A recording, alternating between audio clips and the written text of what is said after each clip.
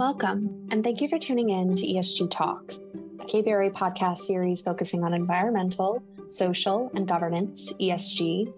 This podcast series highlights various ESG hot topics and includes commentary from prominent voices within the ESG community.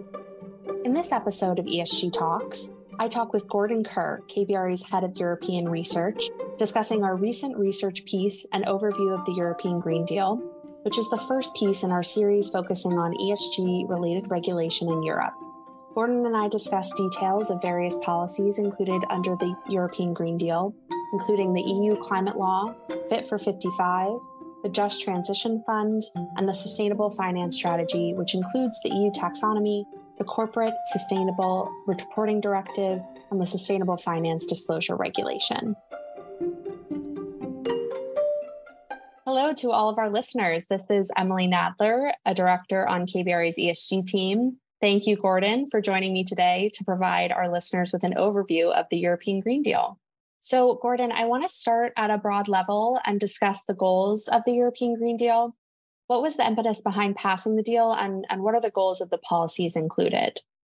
Thanks, Emilie. Yeah, the European Green Deal was launched in December 2019 as the incoming European Parliament took action towards green efforts, mainly prompted by the increasingly severe effects of climate change and the recognition by policymakers that the region needs to move towards net zero greenhouse gas emissions. But also, the EU wanted to position itself as a global climate leader and lead in the development of green and clean technology. And many policies under the Green Deal promote research, development, and innovation in this area. The plan's ambitious goals are not only to reduce greenhouse gas emissions, but to promote job growth, address energy poverty and economic inequality, increase regional energy security, and improve public health. The deal includes numerous proposals on a range of topics, including sustainable food and agriculture, biodiversity, the circular economy, battery waste, sustainable chemicals, clean energy, sustainable transportation, and even deforestation. Overall, a wholesome look at the entire market to try and improve the green prospects for Europe. Thanks for that, Gordon. Clearly, there's a lot covered under the deal. So lots of corporations and countries have net zero greenhouse gas emissions targets. However, these plans are increasingly being scrutinized with accusations of greenwashing. Critics say that many of these are just a set of murky goals that lack any real commitment to emissions reductions. Is the EU's goal of climate neutrality by 2050 legally binding? Yes, under the European climate law negotiated under the Green Deal, the EU is now legally committed to reach net zero greenhouse gas emissions by 2050. It also legislates a target of reducing greenhouse gas emissions by at least 55% by 2030 relative to 1990 levels. Importantly, this means that the EU's 27 member states will need to take action to drastically reduce greenhouse gas emissions and to meet its regional goals. However, the EU also recognizes that different member states have varying abilities to make the transition. For example, some member states, such as Poland and Bulgaria, have more carbon-intensive economies and rely more heavily on fossil fuels than other member states. So in light of this, the EU implemented the Just Transition Fund, which gives access to additional funding for member countries that will be most negatively impacted by the climate transition. They have various criteria for investment, which are based on member state emissions, employment numbers, and particularly in highly polluting industries such as coal mining, the level of production of oil shale and peat, and regional economic development. Any member country that meets these criteria but doesn't have a net zero emissions target by 2050 will only receive 50% of the allocated funding. The fund is moderate, but not inconsiderate, with a budget of 17.5 billion euros to invest in these regions over the period of 2021 to 2027. So the EU has set the legally binding goal, but now let's take a look at how they'll actually achieve it.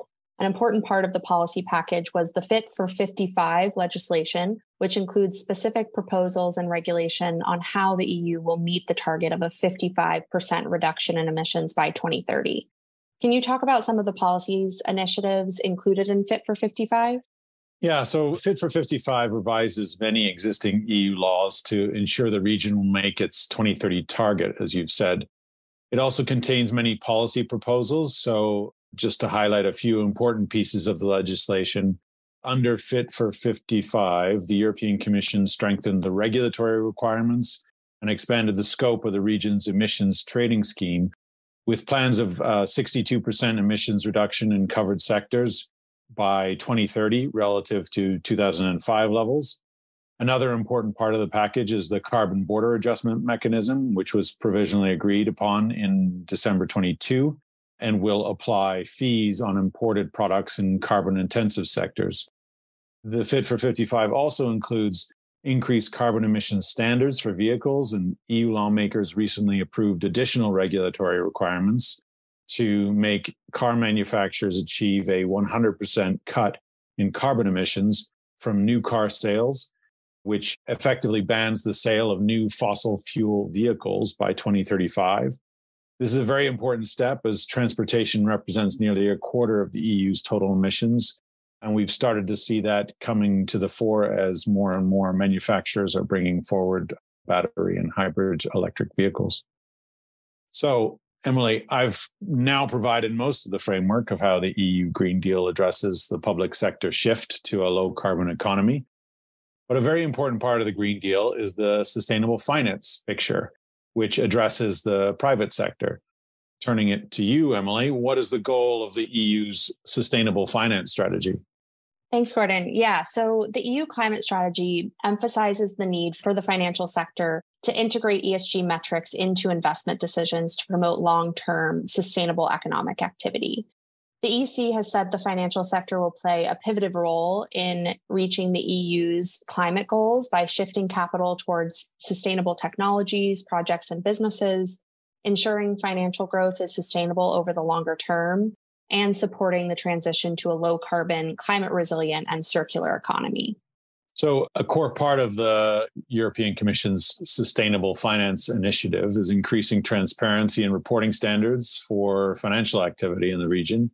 How is the EU working to achieve this? The overarching legislation framework is the EU Taxonomy. Can you take us through that first? So as you've mentioned, the Sustainable Finance Initiative is a really key part of the legislation and probably the most important for our listeners as it applies to many firms in the financial industry. There are a few parts to it that I'll discuss, but as you said, the first is the EU Taxonomy that really provides the framework for the disclosure rules that we'll discuss after. So a global challenge in the adoption of ESG integration in financial markets has been the differing approaches to what classifies as a positive environmental and social impact. The taxonomy outlines what the EU considers to be a sustainable economic activity and attempts to create common, clear language around what qualifies as a sustainable investment in the EU. The taxonomy outlines 6 environmental objectives for sustainable economic activity. These are climate change mitigation, climate change adaptation, the sustainable use and protection of water and marine resources, the transition to a circular economy, pollution prevention and control, and the protection and restoration of biodiversity and ecosystems. So these are obviously pretty broad goals, but the taxonomy sets out specific environmental performance requirements so that financial market participants can ensure that these requirements are being met under each of the 6 environmental objectives. The regulation also specifically states that for an economic activity to be considered taxonomy aligned, progress towards one objective is not made at the expense of the other. So then next pieces of the Sustainable Finance Initiative I want to highlight are the Non-Financial Reporting Directive, or NFRD, the Corporate Sustainability Reporting Directive, the CSRD, and the Sustainable Finance Disclosure Regulation, SFDR. I'm sure you've heard many of those acronyms before as a listener, but anyway, those have been outlined now. How are financial market participants expected to disclose under these rules?